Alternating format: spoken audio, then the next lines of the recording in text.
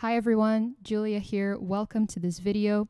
Today I'm going to show you how to set up your Shopify discount codes, and I'll also go a bit into the different tactics you should have in mind when setting up your discounted offers. So this is a beginner's tutorial. If you've never done anything like this before, I'm going to take you step by step through the process. And if you have any questions along the way, please let me know down in the comments. All right, so let's get into it. From your Shopify dashboard, go to the discount section right here on the left and click Create Discount. Now you'll get a couple of different options here. First is amount of products, meaning the discount would apply just to a particular item or product. Then we have amount of order, which would apply to the total sum of your customer during checkout. We've also got buy X get Y, which works really well for things like buy one get one free or buy one item and get a discount on another item. And we've also got the free shipping discount. Today I'm going to be using the amount of order as an example, so go ahead and click that. Then here on method, you'll want to choose discount code, and this should already be automatically selected right here. And then just type here whatever code you want people to use during checkout to apply the discount. You can come up with whatever words or numbers you want. In my case, I'm going to be creating a first order discount as an example. So I will use welcome 10 as an example, just like that. And if you're not feeling so creative, you can also press this button right here, generate, and Shopify will come up with a random code for you. It will look something like this. For now, we'll go back to welcome 10. And then you'll want to set the value of your discount. So this means how much you are reducing from the original price.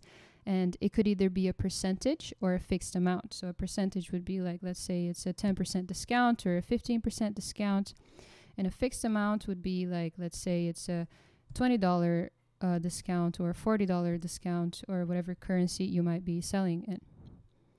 So for me, it's going to be percentage. It's going to be a 10% discount on your first order. Then you'll go ahead and set up your sales channels. So if you are selling on other channels like say Facebook or Instagram, they're going to show up right here and you can check those boxes if that applies to you. That way your discount will also be visible across these other sales channels and not only on your website. So then we'll go ahead and choose the minimum purchase requirements. Now, here things get interesting, and I'll go a bit into each tactic you might consider. So do you want a customer to spend, say, at least $20 before allowing the discount? If so, you're going to go here to minimum purchase amount, and you're going to type that amount. So you want them to spend $20 at least before they can get a discount. Or let's say you want them to buy a minimum amount of products before they can get a discount. That would go right here on minimum quantity of items. So they have to buy 2 products before getting a discount or 1 product. So that would go right there. In my case, I will choose no minimum requirements just because my discount is a first order discount. I don't want to require any minimums. It's meant to just encourage the customer to feel welcome in my store and to just make that first purchase feeling rewarded. Now, if you are considering other options here, or you want to know more about discount strategies in general, I'll leave an official article by Shopify in the description. It covers all sorts of discount and pricing tactics you might be considering, and it's just super helpful if you've been looking to understand these things on a deeper level. Next up, you want to choose the customer eligibility. So you'll be choosing who is allowed to use this kind of discount. Now, if you click on specific customer segments and then hit browse, you'll see a couple of different options here. In my case, I'm going to be choosing customers who haven't purchased, since this is a first order kind of discount. But if you are aiming for something different, you might want to choose one of these other options. For example, customers who have purchased more than once.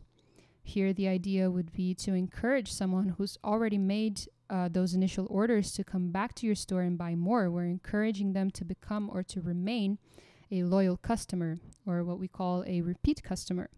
And this is a really, really important strategy if you've already made some sales, because repeat customers are essentially what keep your business running. It keeps your business profiting. They're much cheaper to market to, and there's just a higher chance of them buying again than there is of attaining a new customer. So this is super, super important. Then here we also have the abandoned checkouts in the last 30 days. And this means anyone who's been in your store, added things to the cart, but never completed their order. And this is also really great marketing because if you think about it, these people have already been very close to buying. So if you give them the right extra push, it might just turn into a sale. And finally, we have email subscribers, which is really great if you want to give your subscribers a reward for being loyal to your store. And again, encourage them to keep buying. That is always going to be one of the main things in mind, to get those loyal customers that are so profitable to your business. All in all, you're definitely going to want to set up different discounts for different customer groups, and that will be depending on the stage that your business is at. So mine is going to be customers who haven't purchased for my first order discount. So go ahead and click add. Now we're getting to the final steps here, maximum discount uses. So do you want this discount to be used only once and then not be valid anymore? Or maybe you want it to be used 2 or 3 times. So that's the question here. If you want to limit the number of times, you just type that right here. So it can be used 3 times and then it expires, for example. Or you can limit it to 1 use per customer. And again, it depends on what exactly you have in mind here. And if you have a look on the side, there's a nice little summary box here. So if you don't check anything in this category, it will automatically be set to no usage limits right here. And in my case, I'm actually going to limit it to 1 use per customer, as I am creating a first order discount only for that customer. And you might want to choose one of these other options, especially if you have something in mind with let's say a particular time frame. For example, maybe you want to give out special orders for the whole month of March. Or maybe you want to keep discounts running for 7 days. Well, then maybe it's a good idea to give it no usage limits within that time frame and just give it an expiration date instead. We'll get to that setting in a minute. It's just down here on active dates if you want to do that. Then next up, we have combinations. So do you want your customers to be able to stack up discounts? Should they be able to use more than 1 discount in an order? Or are they allowed to use only 1 code per order? So if you want to stack up discounts and you already have more discounts set up, they're going to appear right here. So you can just check the boxes that you want to combine. In my case, I'm not going to combine anything. I just want them to use this 1 discount alone 1 time.